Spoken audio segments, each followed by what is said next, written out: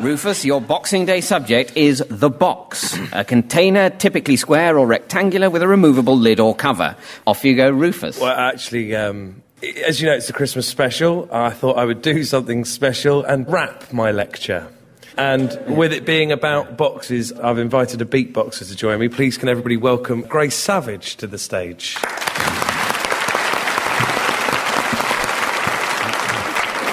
For those listening at home, yes, this is really happening. I realise at this point trying to do hip-hop on Radio 4 is immediately alarming. If you're listening to this, try to chill out a little bit. I went to private school and Grace lived in Guildford for a year.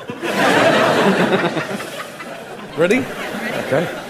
1, 2, 3, 4. Pin 'em back and listen up. Try not to be whack, Jack, I'm coming up.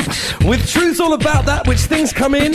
Brown paper packages tied up with string. I'm talking about boxes, conceptually tough. 3D rectangles that you fill with stuff. But the stuff that's in boxes will normally change, depending on context, otherwise it's strange. Schrodinger, philosophic science whiz, popped a kitty in his, a pretty kitty, and says, if you open the box, there's electric shocks. Don't touch the locks, the cat is now a paradox. Both dead and alive is the feline situation, but its status will be changed by the act of observation. The main thing that we learned from that, Schrodinger did not like cats. Meow, meow, meow, meow.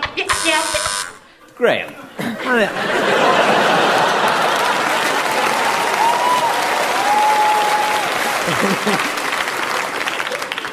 Can I just hear that again? I think Schrodinger didn't like cats. He hated cats. It's certainly difficult to infer that you'd be particularly pro-feline, is all you did was think about them in a box all trapped and maybe dead and alive at the same time. It's very odd having this conversation after the rap, isn't it? Yeah.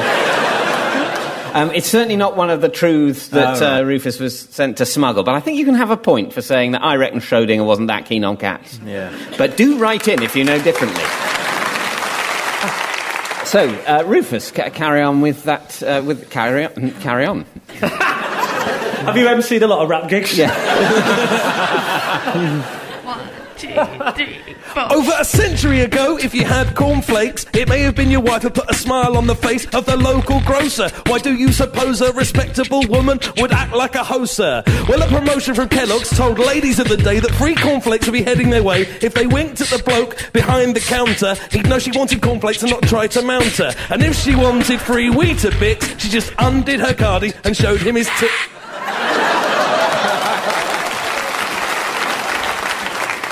I feel sorry for you if you were Victorian, and while everyone else was asleep and snoring, you fancied a fiddle with your downstairs self, which now we all agree is quite good for your health. So men are from Mars and women are from Venus. Parents popped little boxes on their Martian's penis. And if any members in the night stirred, an alarm went off and a buzzer was heard.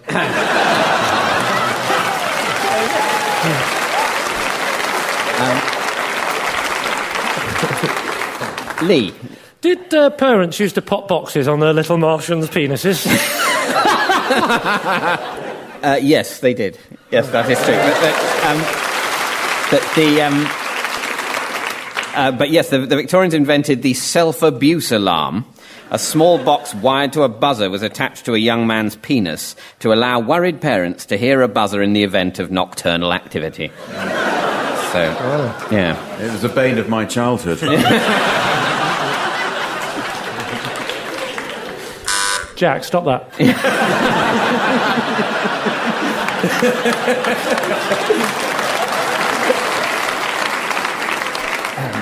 Rufus, do continue. Okay.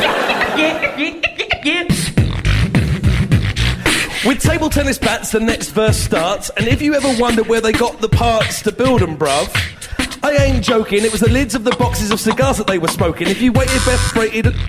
Graham. I'm terribly sorry, Rufus. No, really don't apologise, Graham. This is a rod from my own back. I think table tennis was started they actually played with cigar boxes. You're absolutely right.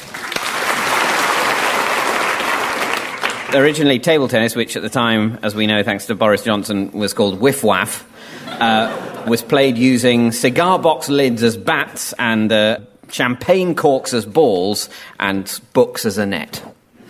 Lovely woman, Annette. Jack. If you've weighted Beth Brayton at the weight that I'm punching with a spare tin lunchbox that's got no lunch in, you'll get a king's ransom from Marilyn Manson. The geezer collects them, he thinks that they're handsome, which isn't behaviour you'd expect from the brother. Goes to show you, can't judge a goth by its cover. But now we're easing people pleasingly through seasonal business, like Slade told you. It's Christmas! Eat, drink, be merry, just love, no scorning. Enjoy your prezzies, but hear my warning. Every year, accidents accrue. 10,500 in 2002 from cardboard boxes. Lee? I think 10,500 accidents did ensue in 2002. If that indeed was what he said that was true. See, it's addictive, isn't it? It's much easier than I make it look, isn't it? Yes, you're absolutely right. He was, he was saying 10,500 accidents in 2002 with cardboard boxes. Okay. Cardboard boxes, these accidents were the instigation, so spread the message across the nation. On Christmas, tidy all your boxes away and keep yourself nice till... Boxing Day.